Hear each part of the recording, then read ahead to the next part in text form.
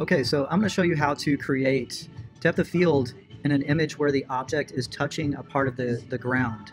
So you'll notice this girl's feet are touching the ground down here. This is going to be a little bit different. You're still going to use a gradient mask, but the situation is just going to call for a little bit of different technique. So as you can see, I've made my selection and I've selected my girl.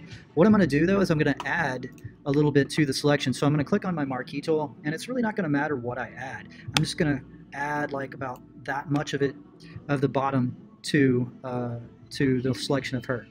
So now I'm going to create a copy of this, and similarly to like what we did on the last one, I'm going to blur this background. First, I'm just going to save this selection that I made. And if you guys didn't know that you could save your selections, to do that all you have to do is go to the select menu and you're going to go to save selection. I'm going to call this Portrait of Lady and click OK. It's going to create a new channel. So if I ever want to get that back, all I have to do is go to select, and I go to load my selection right here, and I'm going to click on channel, and I'm going to do Portrait of Lady, and it's going to load my channel. Then I'm just going to mask her out on that layer.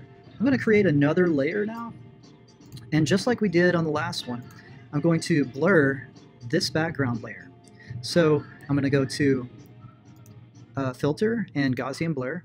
I'm going to blur that background. So you can see that I have this part masked. If I turn this on, you'll see I have my, this one here is completely solid and focused. Then I'm just going to add a mask to that one. I'm going to go up and click on my gradient, make sure I add black to transparent. I'm going to click where I want to start dragging down, and it's going to create the effect in the background. So just like that.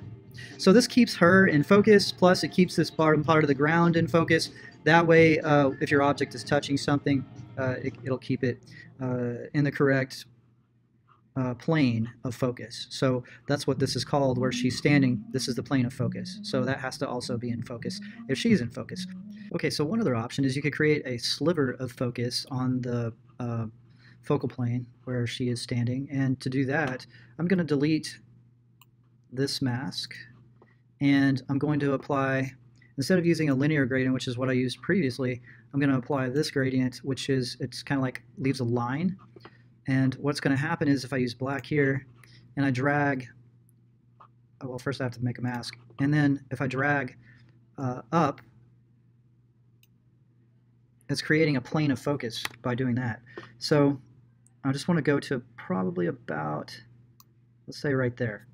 So the thing is, I can see this mask on that. So what I could do is I can get that, I can take my brush and come over here and then just mask out on this top mask that area of the ground, like so, making sure not to accidentally erase the mask that I had for her here. So that creates a narrower, a more shallow, I guess, depth and focal area and plane of focus. So you can see this is more narrow now than it was previously. And that's a way that you can do that, because when you're using an f-stop that's really, really large, your plane of focus is going to be so narrow, it's going to be blurry in the front as well as in the back. So keep that in mind if you want to try to mimic that sort of